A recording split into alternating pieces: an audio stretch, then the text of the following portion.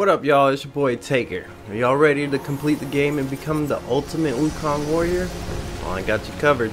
I got to the final boss and went back to Erlang before finishing the game, so the build is the same. Check out the Erlang video for an in-depth build. I'll leave it in the description as well. If you truly are the one destined, you must cast aside his soulless shell and merge the six into one. Then, you shall be the one to begin the journey anew. No, not on his own. He's just a kid who knows nothing. I'll go with him. This place is shaped by Wukong's lingering obsession. It allows only his relic bearer to face the final ordeal. We can escort him no more. See it for yourself. Hear me, son! You can always run! You don't have to bear Wukong's name! For the final battle, you'll essentially have 4 fights. 2 with the Stone Monkey and 2 with Great Sage. Today we're going to take on the Stone Monkey, so use your spells, pills, and health wisely.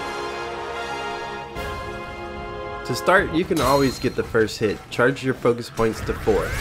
I wait until he jumps to let it rip, so I don't take damage. Step in, step out with the spinny spin spin to build focus.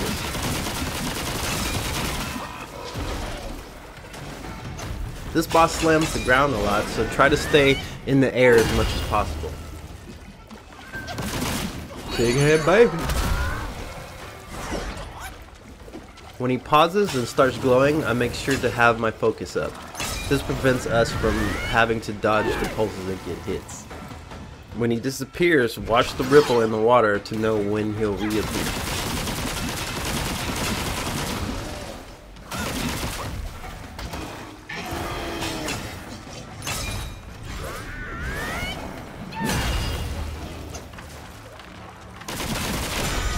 When he turns to stone, watch out for the grab and dodge away. When he starts to pound the ground, now's the time to get some distance and charge your heavy attack.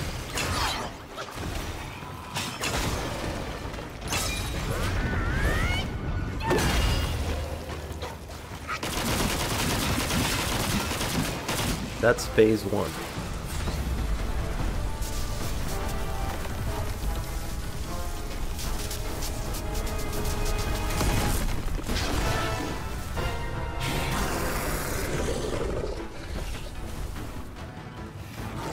At the beginning of phase 2, he'll punch the ground 3 times.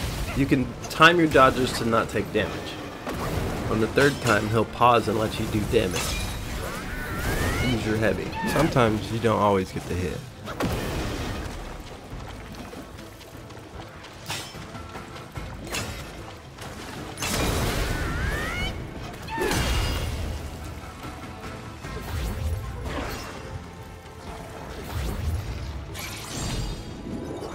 Here, I'm using the fan to gain focus for heavy attack.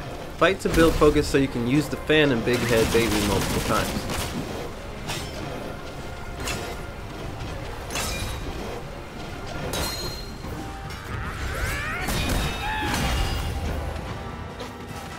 Big head baby.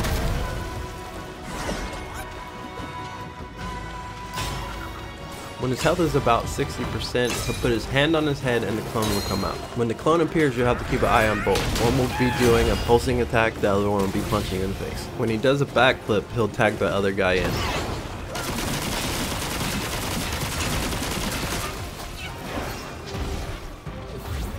What you'll notice in this fight, I only let my focus build up to 3 for that specific attack. I don't want to let it charge up to 4 because it's slower.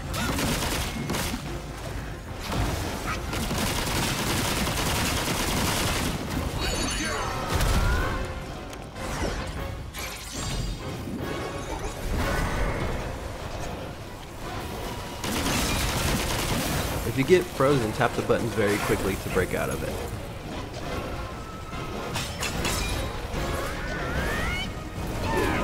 When he does the Johnny Storm flame on, watch the horizon, the pulse will come back.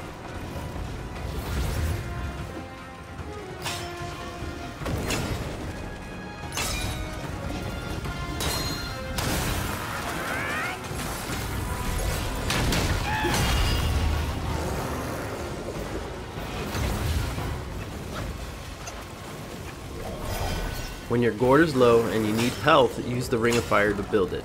You also get the added benefit of building focus.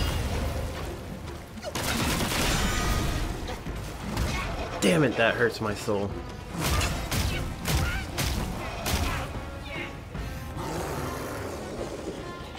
When he continuously pounds the ground, you can back away and build your focus for a big hit. Spin it, spin, spin! When he goes blue and jumps and punches you, he'll freeze you. If you get frozen, rapidly tap any button to break out. When he punches the ground and stays, pulses will come.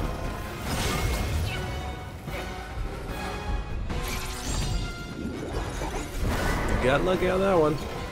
Use the life-saving pill if you're really close and you need help. He's done. Stick a fork in him. That's it.